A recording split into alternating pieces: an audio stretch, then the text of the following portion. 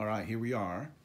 This is the poly diffuser that we built last semester. This is the last thing we did before COVID hit. The last acoustics we had, right? So there it is. It's a pegboard, and we bent it into a semicircle. Right?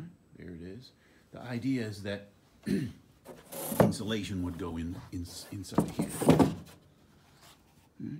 If you look, what we did was we have this backing back here, right? Just some plywood backing, right? And then we took a 2x4, there it is, and we made a cut in it at an angle. You can kind of see right there, right? You kind of need special tools for that. But we made an angled cut, and we did the same thing on the other side, right there. And then all we did was we took this pegboard and we bent it and we forced it in. And that's all we did. Pretty simple. It wasn't, except for the tools, it'd be pretty easy to do at home, right? Again, insulation would be in there, right? So we'd get base trapping, right? And we would also get diffusion.